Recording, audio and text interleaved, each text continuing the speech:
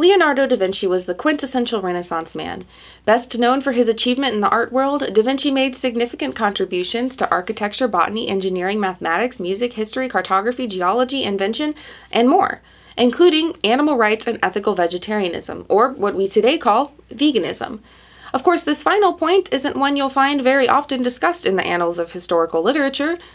Could it be that Dan Brown got it all wrong? Is the real conspiracy that da Vinci was vegan? Hi, it's Emily from Bite Vegan, and welcome to another Vegan Nugget. So far in my series of the history of veganism, we've covered the development of veganism all the way from over 9,000 years ago in ancient times, through the Middle Ages and into the Renaissance. Each of those episodes are linked below and in the playlist in the sidebar, and they have chapter markers in their respective video descriptions for ease of navigation. With parts 1, 2, and 3 of the History of Veganism series each being the length and depth of a full television episode, I wanted to create a spotlight series of shorter videos focusing on individuals key to veganism's history. Because who knows? You may just be so amazed and enthralled that you jump on over and watch the full series.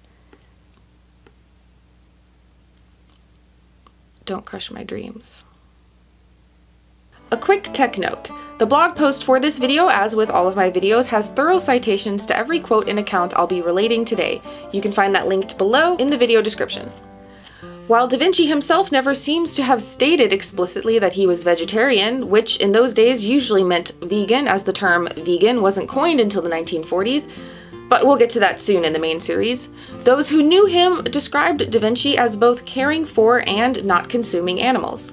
Upon encountering vegetarians in India, Italian explorer Andrea Corsali wrote to his and da Vinci's mutual patron, Giuliano de' Medici, that they do not feed upon anything that contains blood, or do they permit among them any injury be done to any living thing, like our Leonardo da Vinci.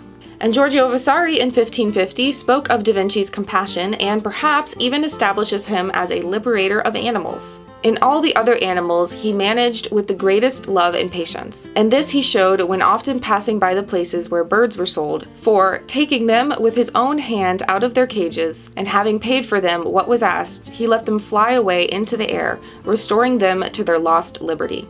Indicating his own dietary inclinations, da Vinci did write that he would not let his body be a tomb for other animals, an inn of the dead, a container of corruption. Further writings belie the fact that da Vinci wasn't speaking purely from a health standpoint. He wrote powerfully against the perceived entitlement of humans and their treatment of animals for their own gain. King of the animals, as thou hast described him, I should rather say king of the beasts, thou being the greatest, because thou dost only help them in order that they give thee their children for the benefit of the gullet, meaning killing animals for your stomach, of which thou hast attempted to make a sepulchre, meaning grave or tomb, for all animals, and I would say still more if I were allowed to speak the entire truth. Da Vinci even addressed the gap between humans and non-human animals, turning our supposed superiority on its head. Man has great power of speech, but the greater part thereof is empty and deceitful. The animals have little, but that little is useful and true, and better is a small and certain thing than a great falsehood. Da Vinci asks those insistent on eating animals, does not nature produce enough simple, meaning plant-based, food for thee to satisfy thyself? This was a question often voiced by similarly veg-inclined Renaissance thinkers. Rather uniquely though, da Vinci dove deeper into issues beyond diet, of shoes made from leather. In many parts of the country you can see men walking about on the skins of large beasts, of candles made of beeswax. The bees give light to divine service, and for this they are destroyed. Of knives with handles made of ram's horns. Here we see the horns of certain beasts fitted to sharp iron, which is then used to take the lives of their own kind. Of asses, here the hardest labor is repaid by hunger and thirst, pain and blows, goads and curses, and loud abuse. Of a fish served with its roe, endless generations of fish will be lost because of the death of this pregnant one. Of slaughtered oxen, behold, the lords of great estates have killed their own laborers. And in a similar passage, of asses which are beaten, I see thy children given into slavery to others without any sort of advantage,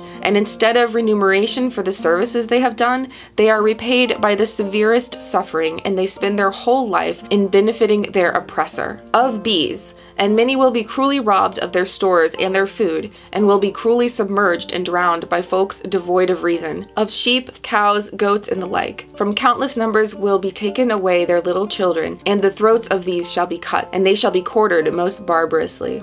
Demonstrating once again that the arguments against veganism haven't changed over the centuries, and modern-day veganism hater comments are beyond unoriginal, is an excerpt from Da Vinci explaining why it is that plants do not feel as animals do. Though nature has given sensibility to pain to such living organisms as have the power of movement, in order thereby to preserve the members which in this movement are liable to diminish and be destroyed, the living organisms which have no power of movement do not have to encounter opposing objects, and plants, consequently, do not need to have a sensibility to pain. And so it comes about that if you break them, they do not feel anguish in their members, as do the animals. Oh yes, we've come upon what is perhaps Da Vinci's finest moment, the refutation of the brilliant non-vegan counterpoint, plants though. Before we close out this historical spotlight, I thought I'd mention, as I did in the History of Veganism Part 3, Vegans in the Renaissance, that there is a quote often circulated amongst vegans and vegetarians that is falsely attributed to Da Vinci. I have from an early age abjured the use of meat, and the time will come when men such as I will look upon the murder of animals as they now look upon the murder of men. This was accidentally misattributed to him in an anthology and actually comes from a fictional portrayal of Da Vinci. Judging by his writings, however, this quote would easily fit with Da Vinci's views. I'll leave you with a rather engaging passage in which Da Vinci hints towards habitat and environmental destruction, the moral weight of consuming animals, and the ultimate outcome of humanity's actions. Animals will be seen upon the earth who will always be fighting with one another with very great losses and frequent deaths on each side, and there will be no end to their malice. When they are filled with their food, the satisfaction of their desires will be to deal death and grief and labor and fear and fright to every living thing. Nothing will remain on the earth or under the earth or in the water that will not be persecuted, disturbed, and spoiled. And those of one country move to another, and their bodies will become the tomb and the means of transit of all the living bodies they have killed. O earth, what delays thee to open and hurl them headlong into the deep fissures of a huge abyss and caverns, and no longer to display in the sight of heaven so savage and ruthless a monster? The monster, the animal Da Vinci denounces for causing such destruction, is of course humans. I hope you enjoyed this History of Veganism spotlight on Leonardo da Vinci. I'd love to hear what you thought of Da Vinci's writings. Were you aware of his beliefs about animal ethics? If it sparked your appetite for some old school vegans, be sure to check out the series so far, again linked below and in the sidebar. The time it's taken to produce the History of Veganism series so far clocks in at about... I'd like to give special thanks to my $50 and above patrons, and my whole Nugget Army Patreon family for making this and all of my videos possible. You guys are my rock. And you rock. If you'd like to help support Bite Size Vegan so I can keep putting in the long hours to help bring you this educational resource, check out the support links in the video description below, where you can give a one-time donation or receive perks and rewards for your support and become part of the coolest online family ever by joining the Nugget Army. The link for that is also in the iCard sidebar. If you liked this nugget of Da Vinci, as it were, do give the video a thumbs up and share it around for the love of history. If you're new here, I'd love to have you as a subscriber. I put out fresh content covering all aspects of veganism every Monday, Wednesday, and some Fridays. Now go live vegan, break the vegan Da Vinci code, and I'll see you soon. This video is totally gonna outperform the Da Vinci Code in box office sales.